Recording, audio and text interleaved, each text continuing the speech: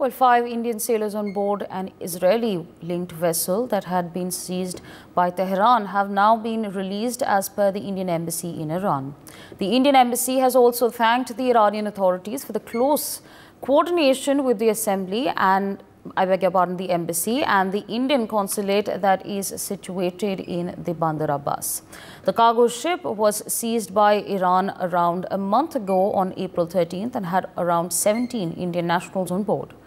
One of the sailors had previously been released and has returned home to Kerala on April 18th. My colleague Brian Thomas joins us on the broadcast to give us more details on this. Brian, 5 Indian sailors released from Israeli-linked vessel seized by Iran. Give our viewers more details on this. Definitely, Asavri. There were 5 of the, among the Indian sailors who were on board on very Israeli-linked vessel. But now, firstly, they were seized by Tehran, but now released on the very Thursday, as even the Indian embassy in Iran also confirmed. And it also said, rather, that the sailors had departed the country during the very evening also. Now, sharing the details of the very release also, now the Indian embassy also very much thanked the Iranian authorities for the close coordination with the embassy and Indian consulate also in Bandar Abbas. And in an X also, the Indian embassy in Iran also wrote that the 5 of the Indian sailors on MSC Aries have been released and departed from Iran today evening. And they said that they appreciated the Iranian authorities for their close coordination with the embassy and the Indian consulate in Bandar Abbas. And yes, to give more perspective to the viewers as well, the Israel-linked cargo ship was seized by Iran on April 13 with even 17 Indian nationals on board, and even in Iran's Islamic Revolutionary Guard Corps also Navy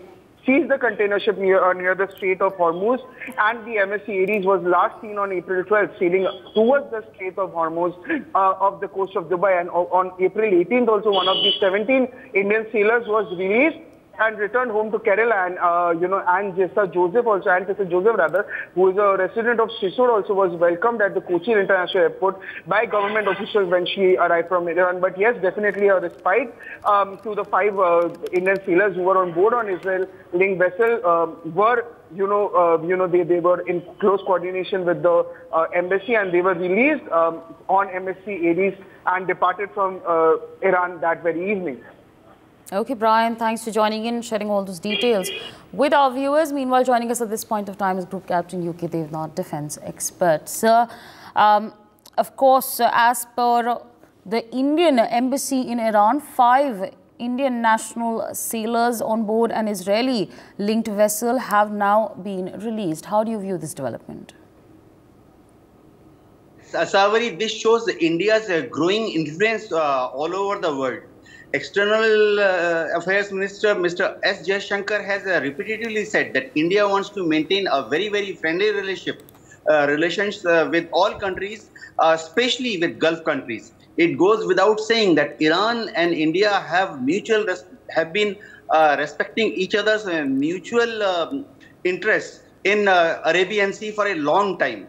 Iran has always been friendly with India, and when this merchant ship Aries was captured by Iranian Revolutionary Guard Navy, that time when our consulate in Iran contacted the Iranian authorities, they had committed that they will not cause any harm to our crews, and most importantly, they had said that the crew is not under any kind of arrest, but they have been kept on board the ship so that the ship can be maneuvered into various docks, inside Bandar Abbas. That process is, it seems, is now over, and finally the crew will shut down all the machineries one by one and anchor the ship in Bandar Abbas in one safe area. After that, Iran has promised that all the remaining crew also will be left by Iranian authorities with honor and dignity. For more such videos, subscribe to the NewsX YouTube channel, hit the bell icon.